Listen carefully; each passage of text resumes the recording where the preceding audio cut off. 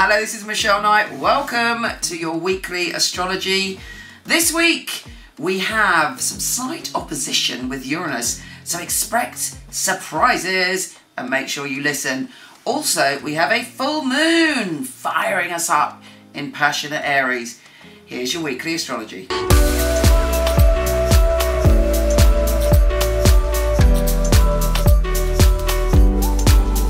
Gemini, this is an exciting week with all sorts of revelations coming your way.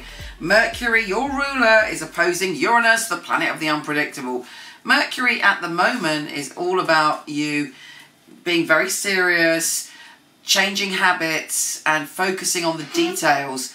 And we have Uranus bringing up surprises when it comes to either a spiritual revelation or perhaps a secret is being revealed that changes everything. And it will be surprising.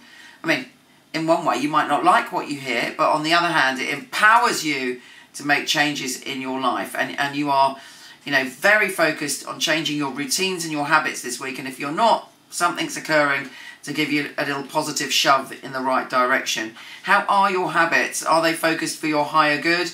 Have you got any bad habits you can shift? This week, you should do it. Venus, the planet of love, is also concerned with you changing your habits and your routine, and you're very focused on working and putting your effort, really strong effort and detailed effort into your work and actually putting your love into your work this week and your love into your mind and body so that you can shift things to make things work better for you. You're very diligent, you're very focused this week. Now the full moon this week is insisting or encouraging you to be social. Get out and about. There are really interesting people to meet this week. There are people that will surprise you with conversations, and you may get the information you didn't even know you were looking for. So do not stay at home and hide under the duvet this week. It's a week to socialise. It's a week to mix with influencers. It's to feel strong in what you've got to offer the world. You might also be putting something out there on the web this week, and if you do, around the full moon, it will certainly get a very intense response. You'll get a very intense feeling about how that's going. So trust your intuition. This week, it's about change and it's about connection. Who do you want to connect to? What do you want to do? What is your greater goal? The secret is to deal with the small stuff this week, at the beginning of the week, and then get out there and show them what you're made of. Let's have a look what the tarot has to say. If you're not into tarot, see you next week. If you are, let's go. Gemini, Gemini, Gemini. Oops, Gemini this week. Let's have a little look.